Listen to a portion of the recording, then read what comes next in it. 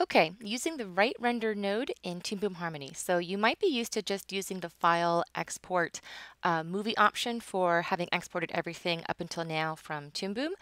For example, for critique purposes or for your demo reel or whatnot, which is fine. But it limits the type of outputs that you can actually export to in terms of the codec and the quality and all that good stuff.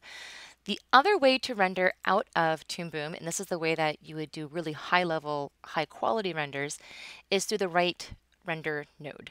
By default, there's always one that's kicked out, the composite to display and render right. I've gotten rid of it for this specific scene. So what you're going to do is go to your node library, look up right. You're going to find this little scribbly film wheel like this. And you're going to want one for each separate render that you want. So I want a render for my background, my shadow, my girl animation, and my foreground. So I'm going to set this up. I'm going to go in and basically choose the folder like that. I'm going to give it sort of a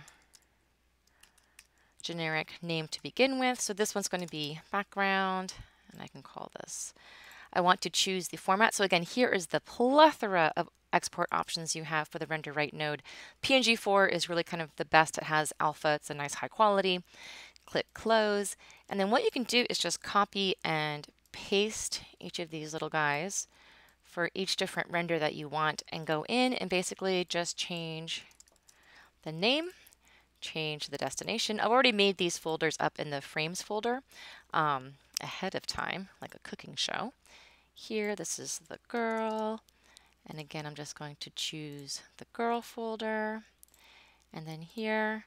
So by doing the one and copying it, I've already sort of set the destination and the naming convention and the file type up, so I don't have to choose it every single time I go into a new node.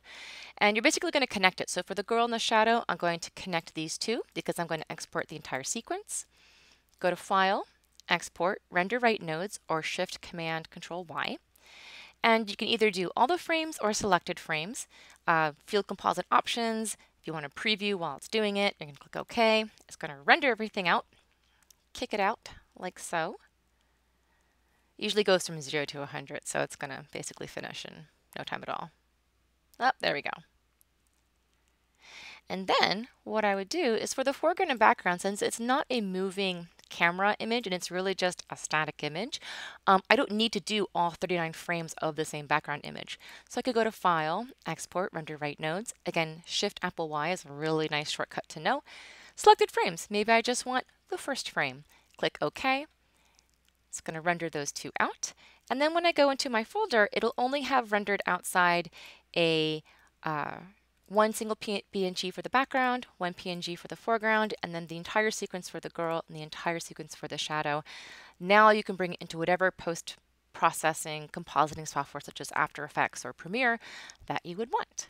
And that's how to export high-quality exports out of Toonboom.